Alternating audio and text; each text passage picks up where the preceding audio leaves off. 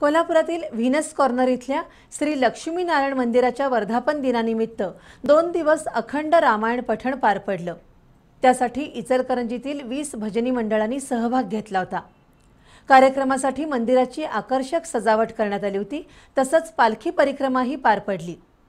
धार्मिक विधीसाठी भाविकांनी मोठ्या संख्येने हजेरी लावली होती। कोल्हापुरातील व्हीनस कॉर्नर इथल्या श्री लक्ष्मीनारायण मंदिराचा वर्धापन दिन पार पडला। त्यानिमित्त शनिवारी आणि आज विविध धार्मिक विधी करण्यात आले। कार्यक्रमासाठी मंदिराची फुलांनी आकर्षक सजावट करण्यात आली होती, तसंच विद्युत रोषणाईनं मंदिर सजवण्यात आलं होतं। आज पालखी परिक्रमा झाली, त्यावेळी भाविकांनी पालखीवर पुष्पवृष्टी केली।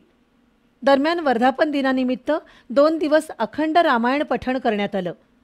त्यासाठी इचलकरंजी इथून 20 भजनी मंडळांनी सहभाग घेतला होता। विविध कार्यक्रमांसाठी ट्रस्टचे अरुण गोयंका, गोपालदास झवर, दिलीप बजाज, नगरसेवक राहुल चव्हाण, पुरुषोत्तम बियाणी यांच्यासह भाविक उपस्थित होते।